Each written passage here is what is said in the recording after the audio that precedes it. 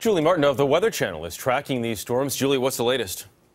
A couple of dangerous days ahead. We'll see these storms get better organized and push through Minnesota this evening. But by tomorrow, we're looking at as many as 50 million people under the gun for hail, damaging winds and tornadoes. It is 50 past the hour and time now for your tropical update. You're taking a look here at the U.S. and while it looks like there is a whole lot of action going on in the tropics, none of it is really going to impact us a whole lot. So I want to start with the newest thing, and that is this Invest 93L. It's right off the coast of Texas, about 90 miles out. Look at this, Kansas City, about 20 degrees below average. Now, we could be seeing some major records set over the next couple of days. Temperatures, though, will be the big story tomorrow. As I mentioned, we are looking at some uncharted territory here in some cases. Look at this tomorrow.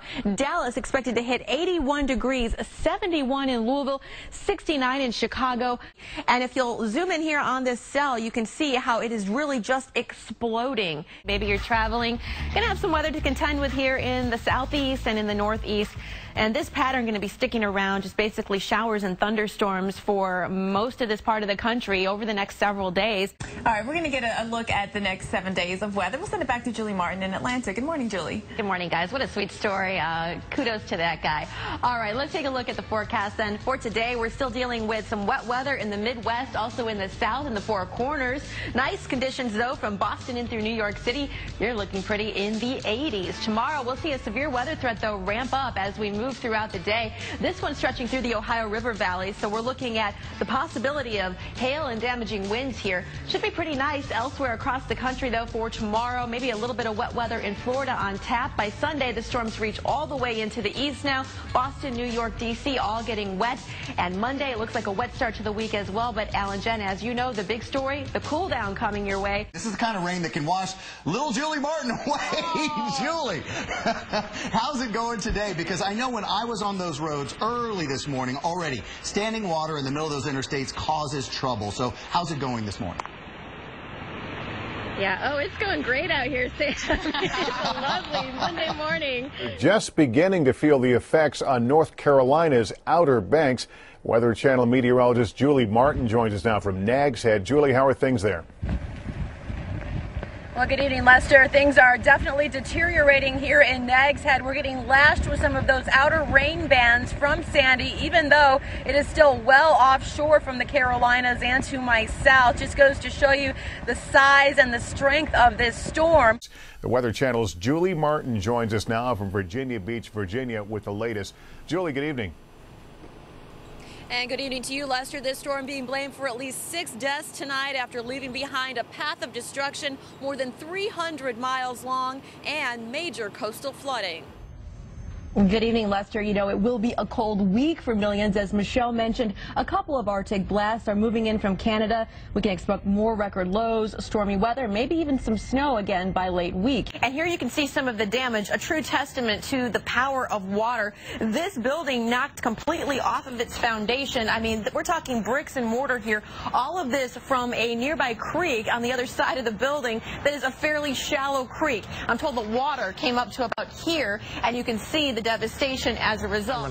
And I'm Julie Martin. You know, from next week's big cool down to a mystery above, there is a lot happening this half hour. A lot. It's going to be a busy morning, no question. Absolutely. We're going to get you out now in front of today's top weather stories. Puerto Rico already seeing periods of heavy rain. Joining us now live on the phone is Amaryllis Coto with the National Weather Service in San Juan.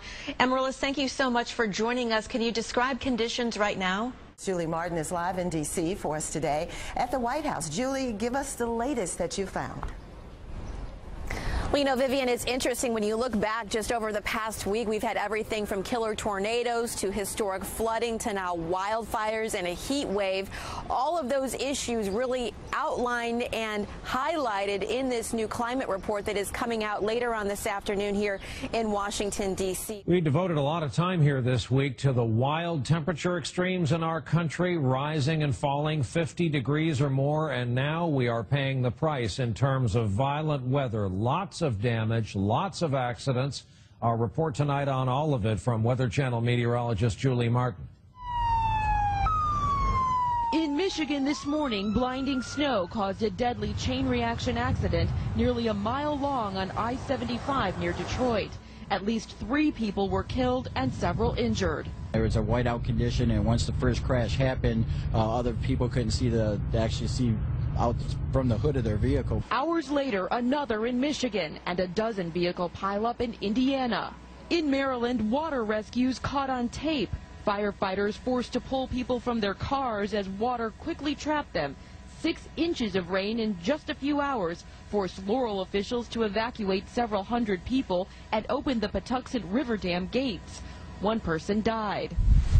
Damaging winds across the Northeast mangled power lines and have left 100,000 people without power. This tree was no match for the punishing winds. You can see it is completely upended. Trees crashed into houses in Connecticut. It was loud.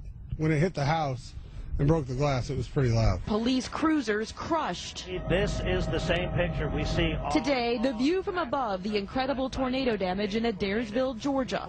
Buildings completely ripped from their foundations, survivors surrounded by mounds of debris. The top of the town's steel water torn open like a sardine can. It all happened in maybe 5 seconds. I mean, it was just boom. On the ground assessing the strength of the tornado, the National Weather Service's Keith Steelman. This structure alone, if we just go middle of the road, would be in the EF3 range. And so what we'll do is look at others and come up with a final rating.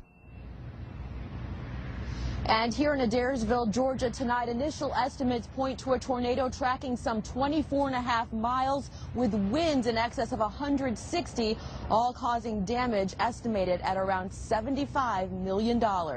Brian? We had a wild night in these parts as well. Julie Martin in Georgia for us. Julie, thanks.